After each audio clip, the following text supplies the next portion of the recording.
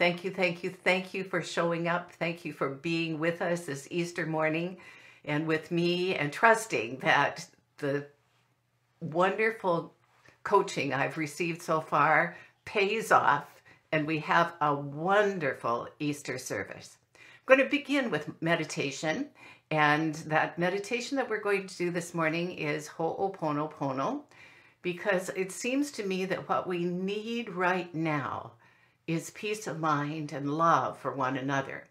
So I'm going to get settled and then I'll lead you through it. I'm going to turn on some music.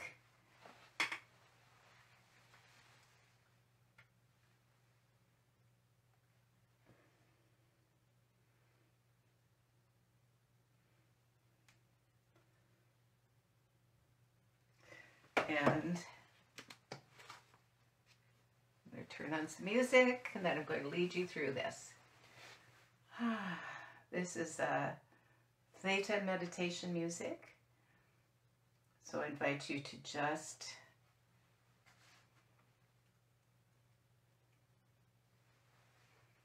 relax, let go, and be fully present right here, right now.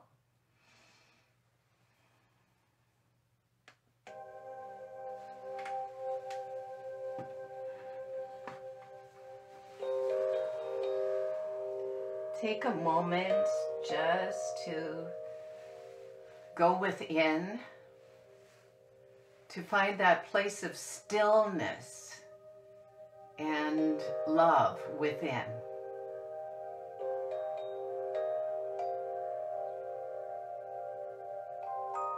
If it helps to get still, imagine that you're deeply rooted in the earth. From your feet and from your spine, you have shot down deep, deep roots. You're unmovable, unstoppable.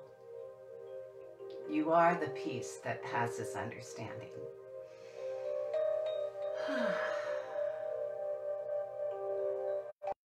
So then just take a moment. Take a holy moment right now and let divine mind guide you to whatever it is that is going on in the world of effects. It could be something personal, like the illness of a dear friend or the passing. It could be something that's collective, like the CV-19, the COVID-19 virus.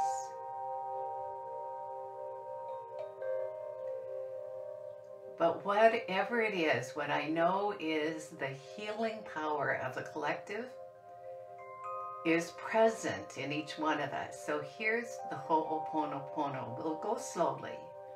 First of all, you think of that thing.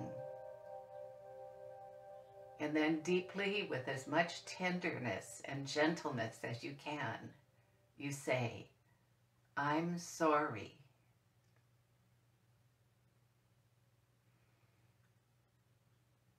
I'm sorry. And then you take complete responsibility for everything in life. Not blame at all, but responsibility. Because we are all connected. So the next line is, please forgive me. Please forgive me. Please forgive me.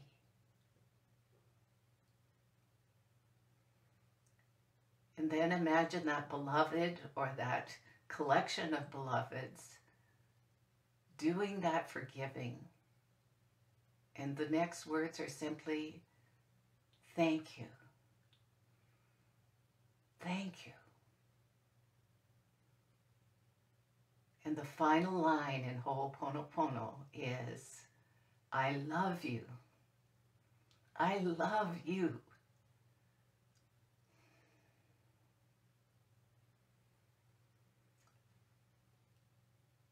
This time as we go through it, Imagine the people that you love the most, and whether they're there with you or not, whatever is going on for them, again, just say, I'm sorry. I'm sorry.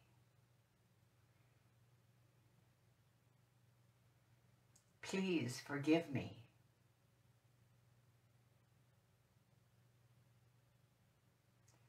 Thank you. I love you.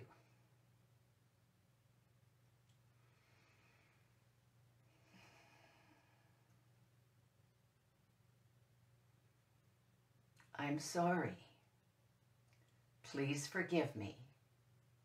Thank you. I love you. And in the silence for a few minutes, we will do this process together, simply allowing the peace that is our natural, normal expression of the Christ within, our peace, be the healing for everyone, including the entire planet. I'm sorry. Please forgive me. Thank you. I love you.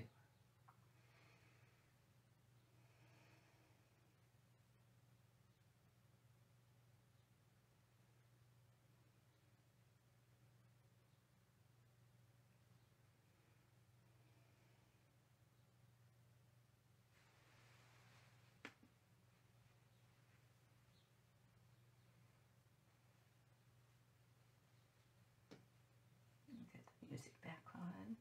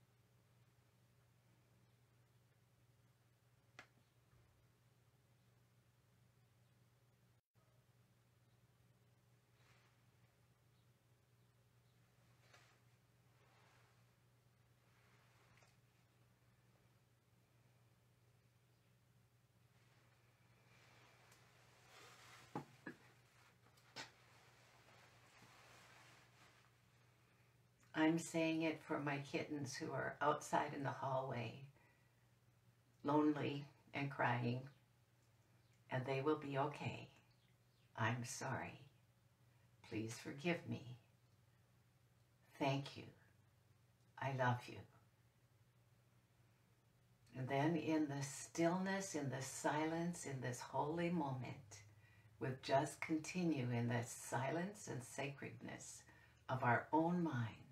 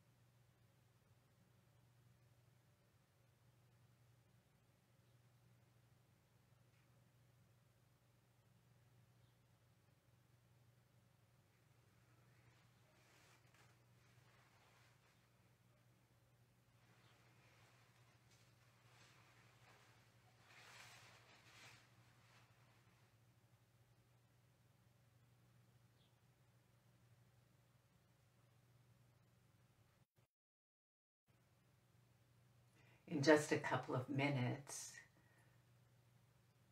I'm going to ring the bell 3 times. Let the first ring bring you back to the present moment. Let the second ring make you aware of the greater I am that you are.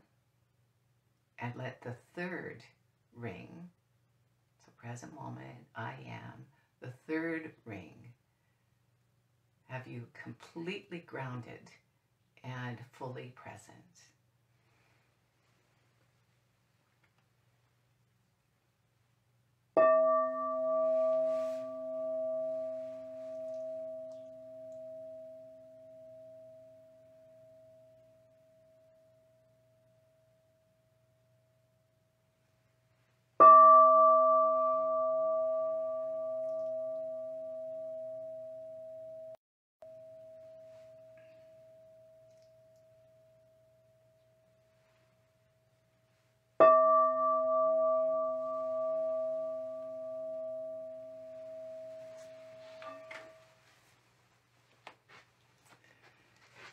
Easter. Easter is such a wonderful, wonderful celebration. It's a celebration, of course, of Jesus' resurrection from the dead. And it has actually four meanings that I'm going to explore this morning. I didn't invent this. Of course, there's nothing new under the sun, but we're always using ideas that we've borrowed from someone else. This came from the 1956 Science of Mind magazine, and no, this was not mine. I was a child in 56. And this is Fletcher Harding. And Fletcher Harding was a student of Ernest Holmes and famous in our movement now. He talks about the 4 things. First of all, Easter is morning. So if we think about the story of Jesus, the ordeal of the crucifixion, and Jim Lockhart, my colleague and friend, points out that without the crucifixion, the resurrection doesn't make sense. So it's the whole idea of mourning, that every morning we have an opportunity to open our eyes and see more clearly, to see the truth, to see the light, to see from a transformed consciousness, to see the wholeness and the aliveness and the wisdom everywhere. It has to start, first of all, from within us. In order for that morning to come, which it does every 24 hours, there's another one, there's another one. Oftentimes we get stuck in the dark night. I think the morning will never come. And yet the morning reminds us to stretch, to awaken, to cast off the night, to cast off the sleepiness, and be fully awake, to be fully awake to who we are, what we are, and where we are. Fletcher Harding said this, Easter is morning. This majestic burst of light that proclaims the new day, morning, a cat's long, slow stretch, a refreshed mind, a rested body. The expectant stillness, poised for the action that high sun is sure to bring. Reprieve, new beginnings, fresh slates. Easter is conclusion of an old cycle, ending in surrendering to the good that is yet to be. The heavy past, with its griefs, fears, failures, ghosts of unreality, falls in complete defeat. Before the incoming burst of the Easter, proclaim a new day. This is a new day. And every new day we have an opportunity to change from yesterday, to see our life as good and very good and only good.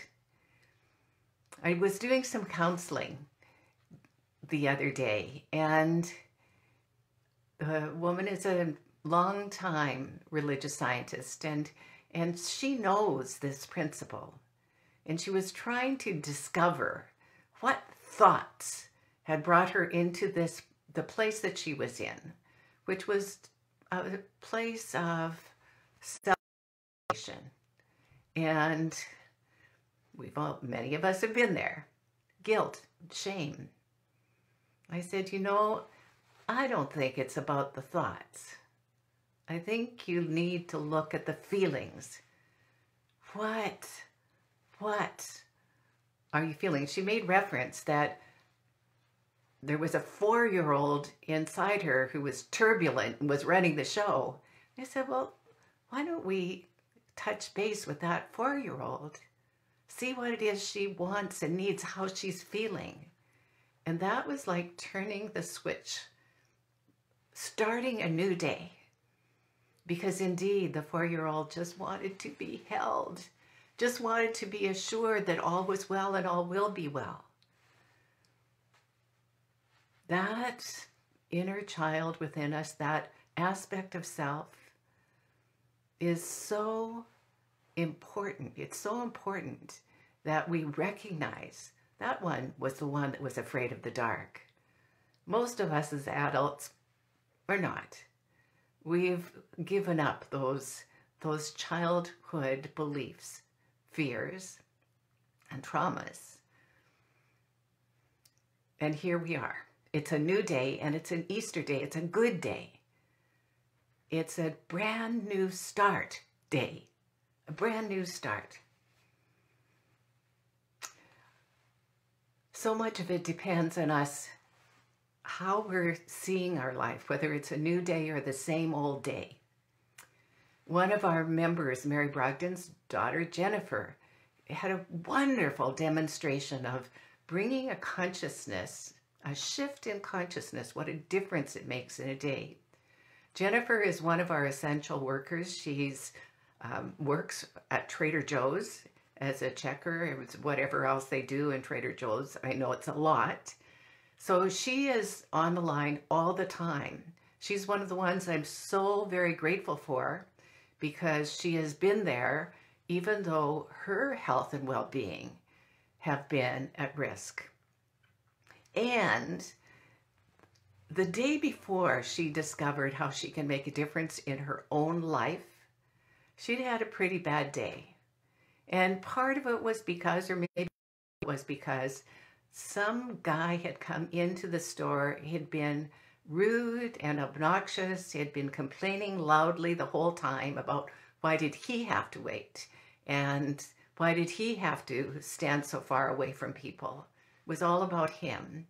And it was annoying. Shift. The next day, Jennifer thought about it, and she thought, what if she did something good for the rest of the staff? And so she decided to take breakfast to them, pick up some breakfast burritos, and surprise them with this gift. And she also picked up some things that her mother needed and some other people needed. And she came home that night filled with joy, with love. And it's about being in service with an attitude of, I can make a difference. I can make a difference. Back to our Ho'oponopono prayer. That was created by, or brought back to life. It's an old Hawaiian practice, brought back to life by a psychologist by the name of Len Hugh, or Hugh Len. I always get them twisted around. Nevertheless, he was the supervisor, became the supervisor of a hospital for the criminally insane. All of the staff was terrified of this place. They were terrified of the patients and of each other. They didn't walk down the hallways. They slid against the walls of the hallways to go from room to room. There was a huge turnover in staff until this new guy, Hugh Len, came, and something happened to the atmosphere. The atmosphere changed. It improved. He wasn't out around the patients, but people stopped getting sick. The staff stopped getting sick. The staff started liking their jobs. And in that liking their jobs, there were miracles happening all the time. Soon, the patients that had been criminally insane, this was sentenced to be in this hospital for the rest of their lives. Soon they became released until finally all of the patients were released because they had recovered and the hospital was closed. All because the wonderful Hawaiian blessing, "I'm sorry, please forgive me, thank you, I love you." Hugh Len had taken every single one of the patient's charts and just prayed that prayer over each one. "I'm sorry, please forgive me, thank you, I love you." I know personally, I think this is a great time to do the Ho'oponopono prayer for our entire planet, for anyone that's blaming anyone for anything, for this pandemic, and then starting to look for the good that could come out of it. It's a new day, a new dawn. The second thing I'd like to say is Easter is spring. My talk title is Broken Open.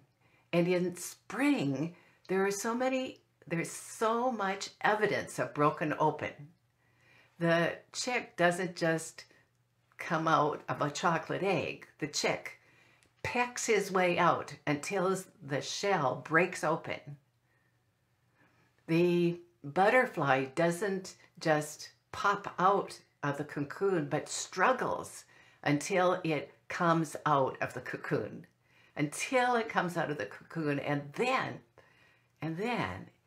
if it has had to come out on its own with the struggle, with the effort, it flies free. So spring, Easter is spring. It's a time I love to see the trees are leafing out, and even here in Southern California where it's subtle, it happens more subtly than in other places where I grew up. It's still far from spring. It's far from spring in April. You may remember I posted something when I was visiting my mom. She was in hospital one April, and it was a snowstorm, and it was mid-April, probably the 12th or 15th or so. It was a huge snowstorm. There was 6 or 8 inches of snow in Saskatoon that day. But Easter is spring, and actually long before Jesus walked the earth, the ancient peoples celebrated the awakening of spring at this time of year. The awakening of Mother Nature, the returning of life to the plants and the soil and the animals and the birth of the animals, which reminds me of some good news. 13 years ago, Ling Ling and Ying Ying and Li Li, 2 giant pandas, were put in the zoo in Hong Kong to mate. For 13 years, they have snubbed one another. For 13 years, there's been no attraction. But this COVID-19 virus caused the zoo was closed. There were no visitors. They had privacy. And the giant pandas mated.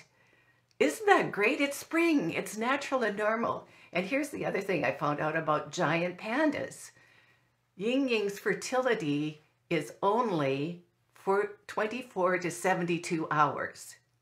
So we don't know yet whether she's pregnant, but wouldn't that be a wonderful outcome of this slowing down, of this total stoppage of all of our regular activities in the world?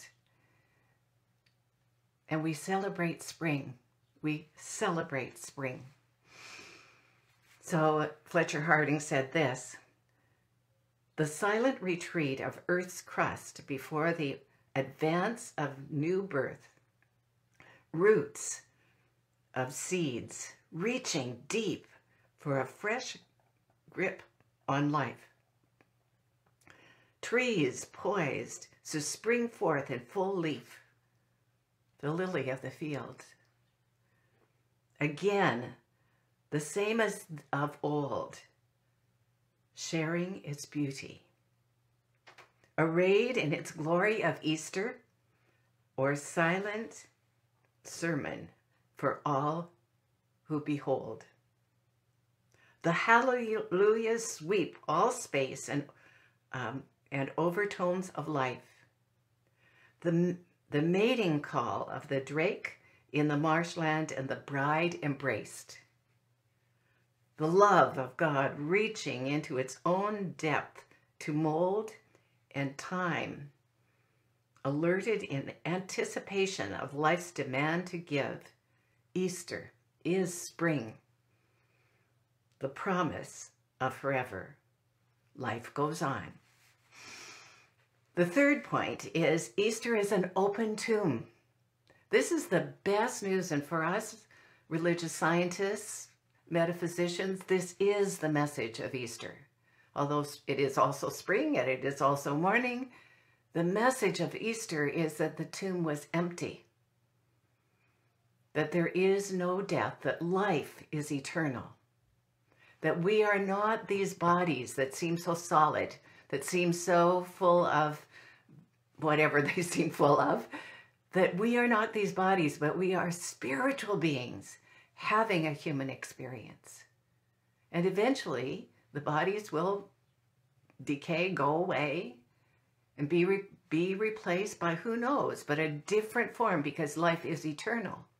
We continue. The tomb was empty. I often think about the women that went to look after Jesus and found that the tomb was empty, and what they must have thought. How fearful they must have been. And then to have them meet Jesus, now resurrected, the Christ, that presence on their way back, that they didn't recognize him at first, and neither did the other two disciples. Because I would say that transformation changes us, wouldn't you? That when we're transformed, we're unrecognizable to our past lives, because our past lives is gone. It's gone. It's been crucified, and we've been resurrected. We become those butterflies that squeeze themselves out, learning how to work those wings, squeezed out from that chrysalis into the beauty of a brand new form. The butterfly does not resemble its former self in any way, and neither do we, as transformed beings, resemble our old self, our fearful selves, our judging selves. That self is gone, was crucified. We let it go so that a better self could come forward. And Fletcher Harding says, stark, grim, yet glorious evidence that life will not succumb to the grave. Even the house of death cannot remain sealed. The very life of life will tear the latch with hands of power to fling back the stone that binds. Karen and Rick have a wonderful song, Roll Away the Stone. Life Life leaves all tombs standing empty and open, yawping mouths whimpering protest, hollow tones revealing the frustrated nothingness of the deserted singer. The open tomb, life's laughter at the ignorance and unbelief upon which the ghost of death feeds. The open tomb, Easter forever declaring, look not here for life. Look not here for life. There is no death. There is only eternal life. And Easter is the open road. It is the infinite possibilities that lie from each present moment to the next. The infinite possibilities that are just calling to each one of us. What new thing is coming for you? I want to just say the new thing that has come for me is all of this technology that I had no clue how to do. Well, I was grateful for it. I was grateful that it was being done. And now here I am all by myself, except for virtually people are helping me, all by myself here in this beautiful home with these wonderful candles and the peace of mind, the peace that passes understanding. So Easter is the road. I'm reminded of the Beatles' long and winding road. Well, to your door, but the door is really to your door of yourself. That we, each one of us, are called to a journey that only we can do. It's the hero's journey, and it is that thing within us that is calling us to be greater than we know we are. It is the greater self, the God self, the infinite self, and it is always beckoning us to a greater idea, to a new road, to new possibilities. I was reading this morning in Facebook that my teacher, Sue Rubin, was saying that she was finally, after many years, many years of praying for the willingness to write, that she has been writing. So there is no time or space in that open road. It simply calls to us. What's the next greatest thing? So what a great thing for you to contemplate on this Easter day with a heart filled with love and joy for the certainty that life is. Life is eternal. Your life is eternal. My life is eternal. All of your children's lives are eternal. Your parents' lives are eternal. Your grandparents' lives. Each and every one of us to contemplate, what is the next big thing for me? What is the next big thing for me?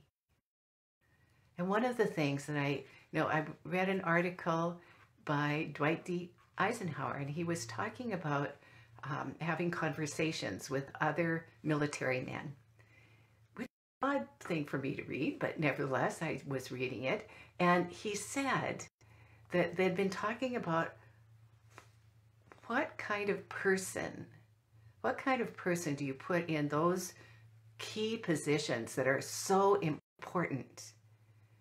And they discussed it quite a while. They talked about selflessness, about having an idea that's bigger than you are, and that bigger idea will take you to so many places. Selflessness and total responsibility, complete responsibility. I think that's the only thing that works in my life, is no blame, no shame, just I am 100% responsible for what is in my life.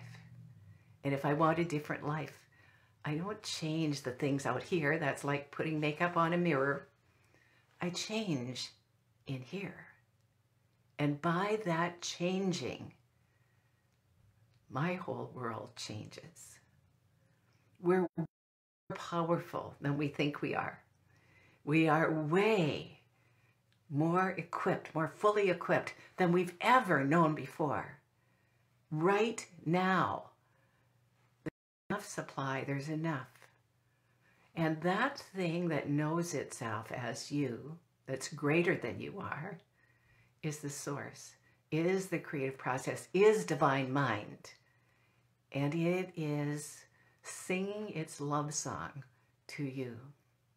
One of the things that really inspired me this week was on Good Morning America, which I haven't been watching any news, but I turned Good Morning America on a couple of days ago, and it was toward the end, and I got the last 15 minutes. They have a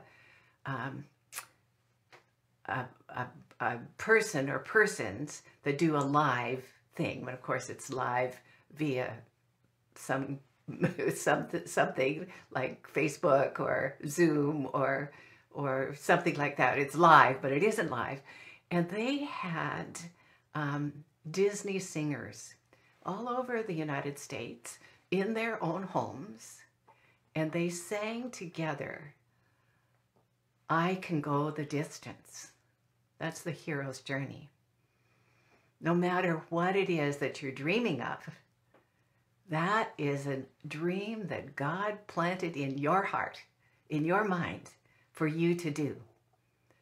And it probably starts out in these days with, who are you being? Who are you being? What are you bringing to the beingness of this day? That dream. So I've said it before and I say it again. One of the main things that we're called to do right now is to hold fast the vision of what we do want for ourselves, for our center, for our city, for the world. What is it that you do want? And what I want is for people to be well and happy, healthy. What I do want is for prosperity to be normal and natural, for all jobs to be returned and the economy to be solid. What I do want is for people to realize that each one is making a difference. What I do want is connection. And of course I want connection. I want the hugs that I'm missing, but it's more than that. I want the connection of all the members of our community and of all Centers for Spiritual Living communities and all churches everywhere. This Holy Week has been celebration of Christian churches, but it's also Passover, so including our Jewish friends, that each one is included in my life, in my meditations, in my life. Every person that is afraid is included in my meditations and prayers, for that fear is nothing but misplaced faith. It's a belief in a power other than God. So belief in two powers. And what I know is that there is only one power, and we are using it with that, and especially with those feelings. Especially with those feelings. So what is it that you passionately feel? What do you passionately know? That's the thing that you bring to this moment. And that is the thing that makes this Easter a happy Easter, even though it's a completely different one. It's the strangest Easter ever. So I'm going to end with a story. A man there was a big Easter service at a huge church, and people were coming out. They were all thanking the pastor for his wonderful, inspiring message and for the wonderful music. And he said well, Mr. Smith, I don't think I've seen you since Christmas. Are you a Christmas Easter Christian? And Mr. Smith looked at him and he said, I'm in the Secret Service. So don't be in the Secret Service, be in the awareness of the power and presence is in you and through you, and you are making a difference in our community just the way you are. Or not. I love you, love you, love you. And so it is. I'm going to play a beautiful song that Diane King Van recorded for us. So pardon me a moment. Last week you thought that I had maybe gone out to a record player because it took so long. This week I brought props.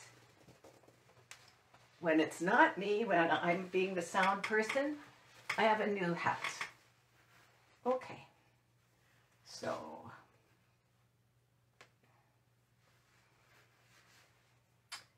here we go. This is Diane King Van.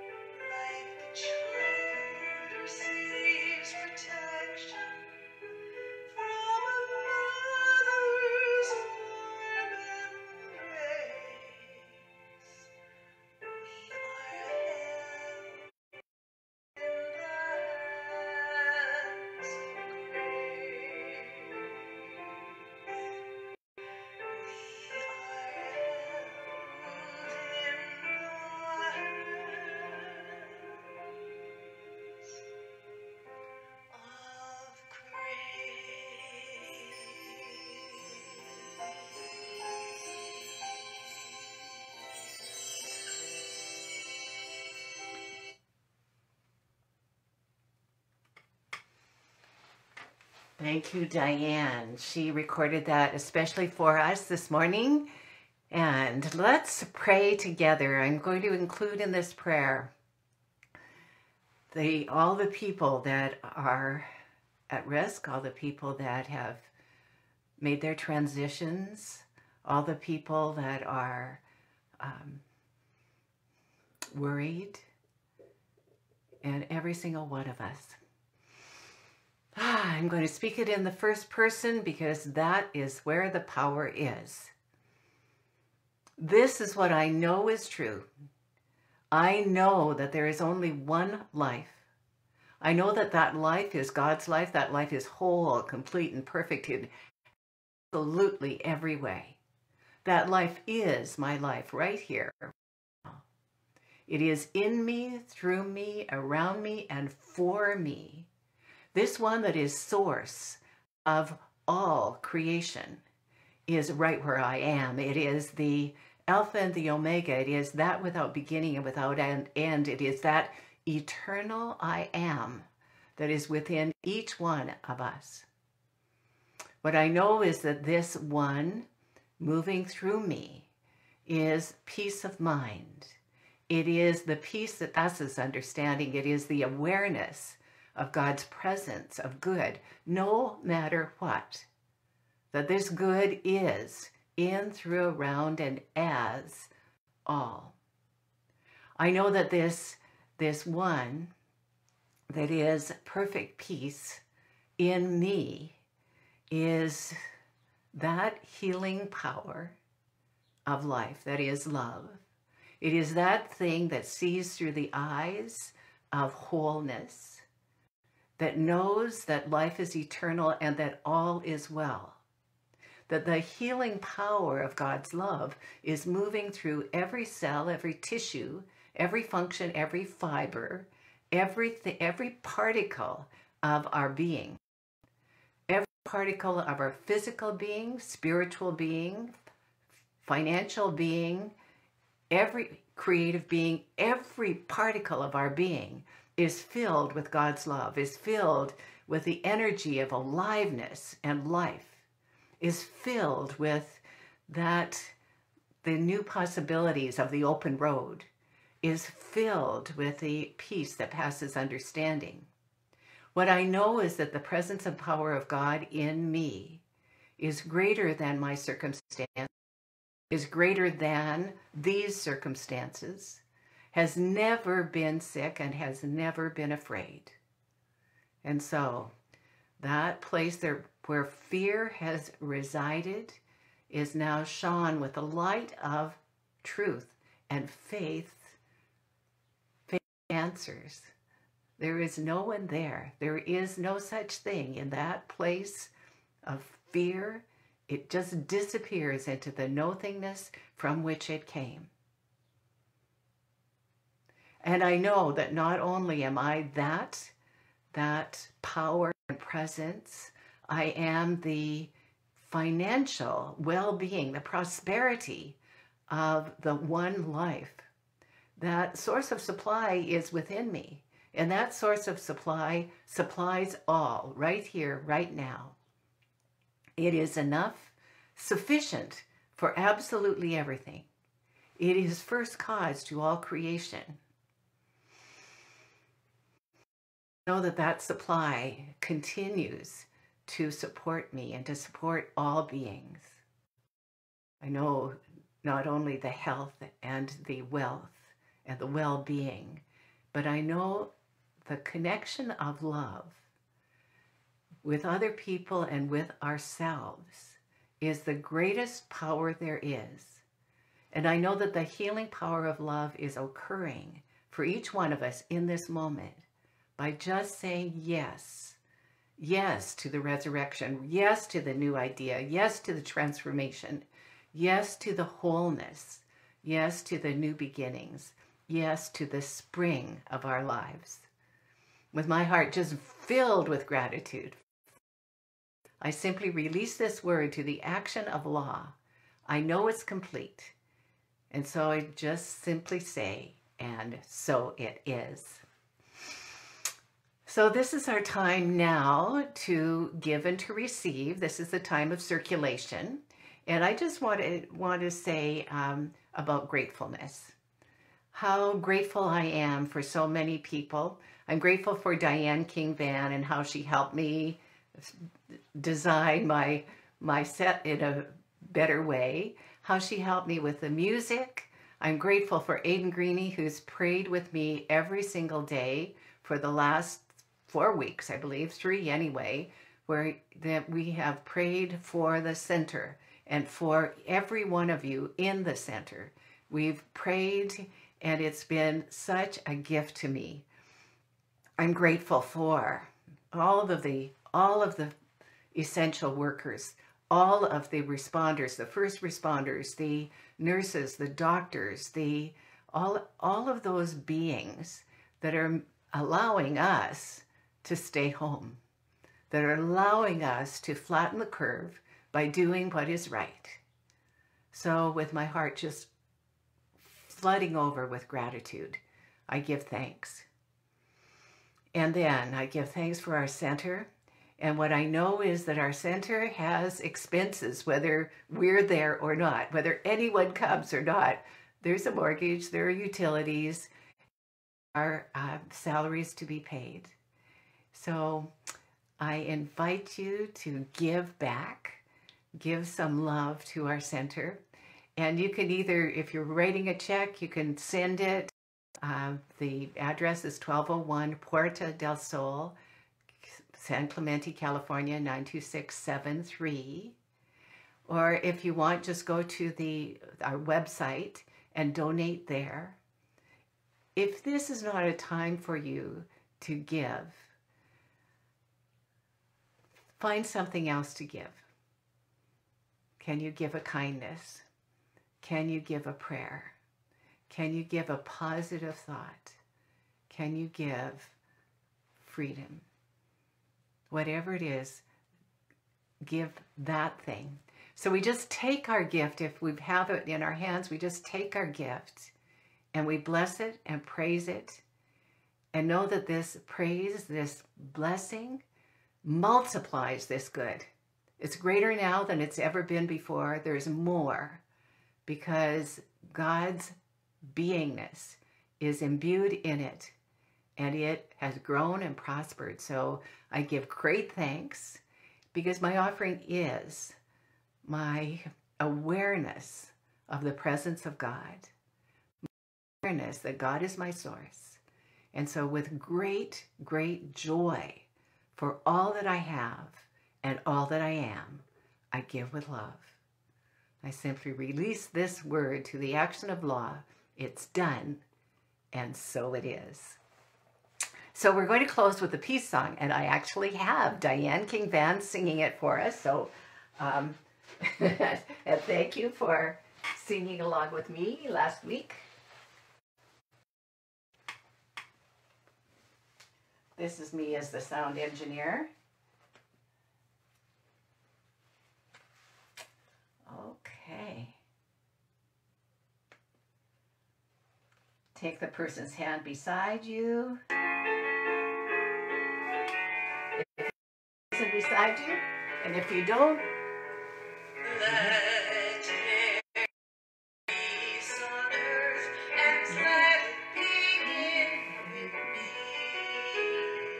Let there be peace on earth, the peace that was meant to be, with God as creator, family honoring. Let us walk with each other in perfect harmony. Let peace begin with me. Let this be the moment now. With every step I take, let this be my joyous vow. To take each moment and live each moment in peace eternally. Let there be peace on earth and let it begin with me. And so it is. Today, I just want to make you aware that at 1 o'clock, there's Conscious Connections on Zoom. At 3 o'clock, Jimmy Van is holding a Facebook Live. Easter music, how fantastic. And at 6 o'clock, Daniel Nahmod is presenting his songs on Facebook Live. It's a wonderful day and all the better because you are here. Happy Easter!